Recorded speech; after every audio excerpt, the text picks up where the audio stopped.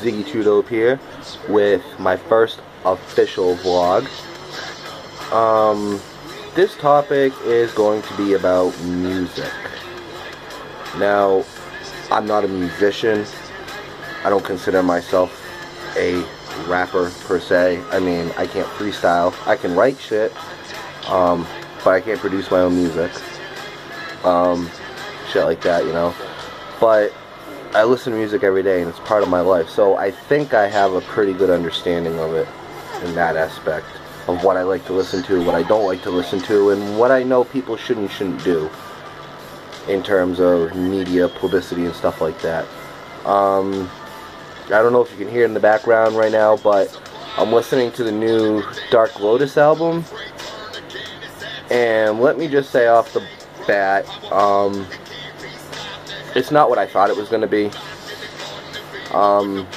It kind of sounds like ICP featuring Blaze and Twiztid on every track. It's not what I'm used to from Dark Lotus. Don't get me wrong, I like it. It's good. Most of the tracks are good. I think I only picked out like one or two that I wasn't a big fan of, but I'd still listen to them. But that still doesn't change the fact that it's not what I grew up with as a juggalo from Dark Lotus. It's just not. I don't think we'll ever get the real Dark Lotus again.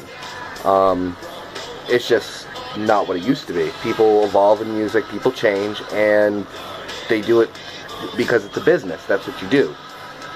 So I'm not going to complain about that, obviously. Was I shocked? I was shocked that the Dark Lotus album was coming out this quick after, you know, everybody leaving, coming back, not knowing what was going on or anything. Like, even Boondocks. I don't even know if Boondocks is still on the label or not. Does anybody really know?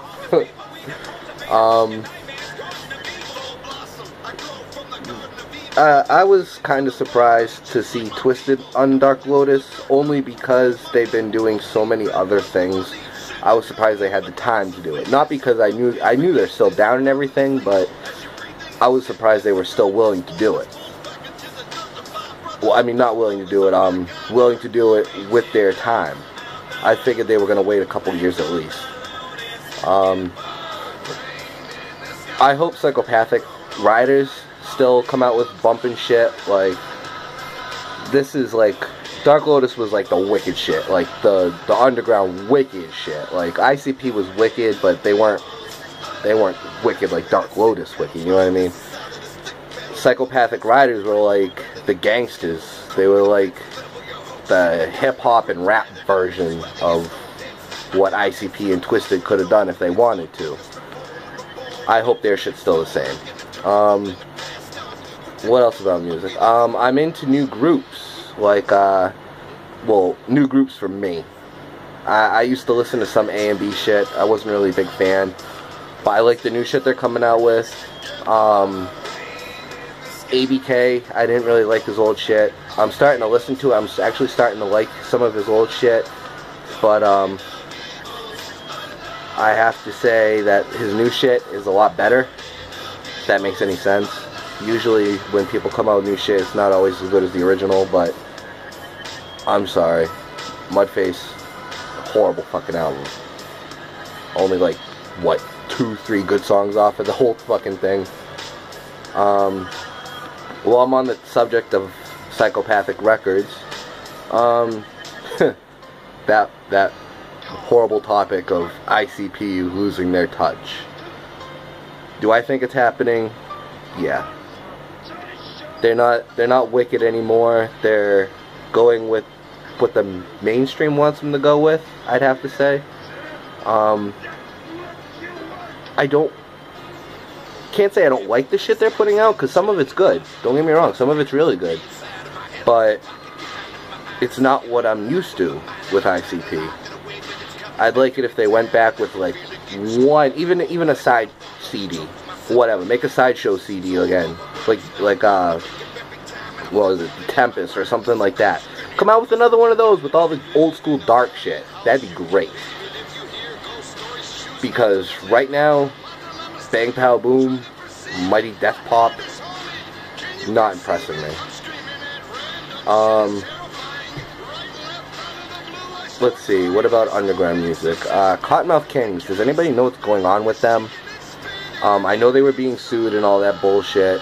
I know that they lost their label because of stupid shit. I don't know what happened in court with them.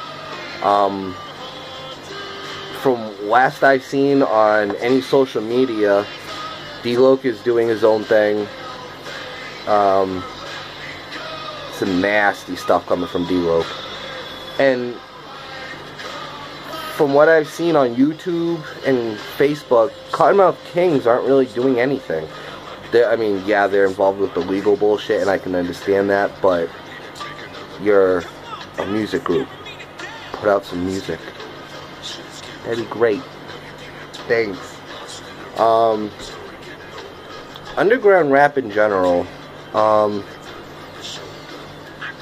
Tech N9ne. Let's talk about Tech N9ne. His new CD, pretty dope. Usually dope shit coming out from him. Again, wasn't too impressed. A lot of good music, but I don't know. It was half of his songs were hit and miss with me. It was weird. I'm not used to that from Tech either. Mainstream rap, I've pretty much given up on that. There's songs that I'll listen to here and there. If they're popular on YouTube, I'll give them a chance, but if not, I probably won't listen to it. I don't listen to the radio anymore. When I used to listen to the radio with my mom, I hated it. It was all the same crap. It was all crap, and over and over and over.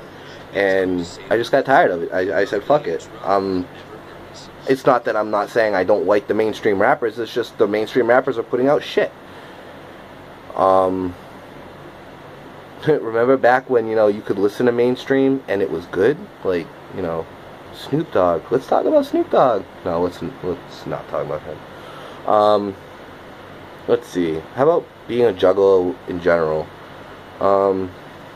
That's a very big topic. I'll talk about that in a later vlog. Probably I'll do a vlog tomorrow about it. But, yeah, I'm just going to talk about that tomorrow. Well, keep it wicked, y'all. Whoop whoop. Much calm love. And let me know what y'all think. Peace.